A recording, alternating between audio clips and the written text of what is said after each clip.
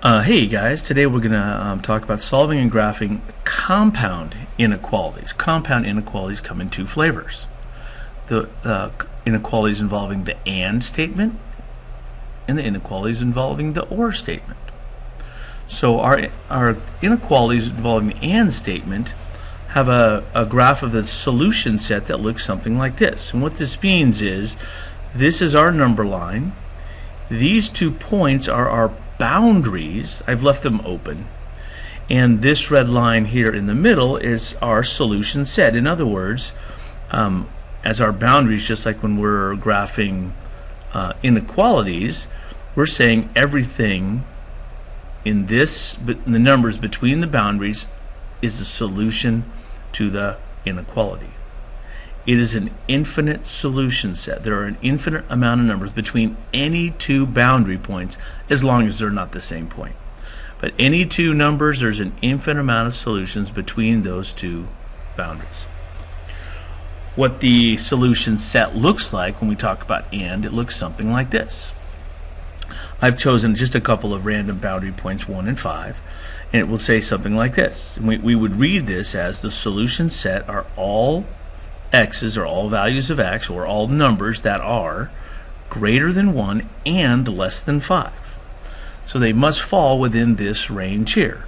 So something like, say for example, 9, it satisfies this equation. It's definitely greater than 1, but it's not less than 5. So it can't satisfy this. It has to satisfy this this inequality and this inequality, hence the name AND.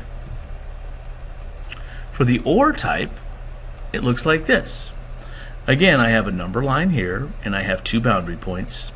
But here we're saying the solution set is outside of the boundaries. It's still an infinite set, and I have an infinite amount of solutions. But we have this one area inside where it's not a solution.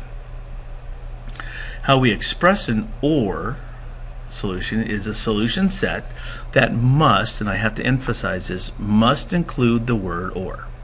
So as we read this, it says the solutions are, plural, all x's that are less than 1, all these going this way, or the numbers or the x's can be greater than 5 over here. So again, that number 9 would, yes, be a solution because it is greater than 5, even though it's not less than 4. It just has to satisfy one of the two. An example of something that wouldn't satisfy anything would say the number 2. It's not only is it not less than 1, it's also not greater than 5. So it doesn't satisfy either, so that would be an example of a value of x that would not be in the solution set. Okay, please write down our first problem here, and I'll guide you through this. This is a compound inequality. I have 2 inequality symbols, and the question really is, what value of x makes the inequality true? In other words, what value of x can I put in here in this expression to make it both greater than -3 and less than 9? Well, I like to think of this as a Venn diagram. I really have 2 conditions. I have this condition where what value of x that I can place in here to make it greater than -3, but then I also have this condition over here. What value of x can I make it so that's less than 9?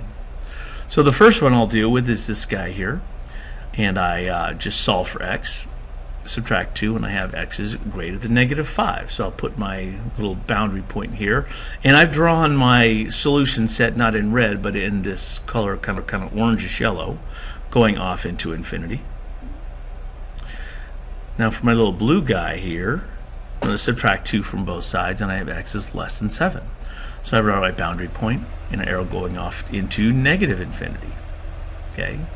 Well, our solution set for the entire compound inequality has to fall between these boundary points, because the solution has to satisfy both conditions, both this condition and this condition. Therefore, my solution set is inside or between these boundaries. And we write the solution set as all solutions are all numbers that are greater than -5 and less than 7. Okay, you guys try one. Okay, Just like before, we're going to take this one at a time. I'm going to deal with this inequality, then I'm going to deal with this inequality. So all I have to do to solve here, add 5 to both sides, and I have a boundary point. Add 5 to both, oops, that popped up quick. Add 5 to both sides, and I have the other boundary point. My two boundaries are at 7 and 12. Notice they're both inclusive, so I have to fill them in. This says x is greater than 7. This one says x is less than or equal to 12. And that's my solution set, and that's how I write it. Okay, let's try another one. Go ahead. Okay, we're going to handle it the same way. I'm going to first deal with this inequality. I'm going to add 6, divide by 3, I have x is greater than -4. There's one boundary point. And I'm going to deal with this guy over here. Same thing. Add 6, divide by 3, and I have x is less than 1. There's my other boundary point. Notice it says all x is greater than -4, and all x is less than 1. There's my solution set, or there's my solution graph, and my solution set is here. Okay. Now we're going to take a look at the OR situations. Now, today it's going to be fairly simple because we have, well, heck, the word OR. And so we basically just have two inequalities that we're going to graph simultaneously on the same line. So I'm just going to, well, I'll talk about this one first. I'm going to add 6 and divide by a -2, which of course changes the sense of this inequality. And I have one boundary point. And I'm going to tackle this one, which just requires me to subtract 5. And I have my other boundary point. Again, it's important to be able to read these. X is less than -5, so that's one graph, and x is greater than 3, that's the other. This is obviously an OR situation because there isn't a number that can fall in that can satisfy both of these conditions.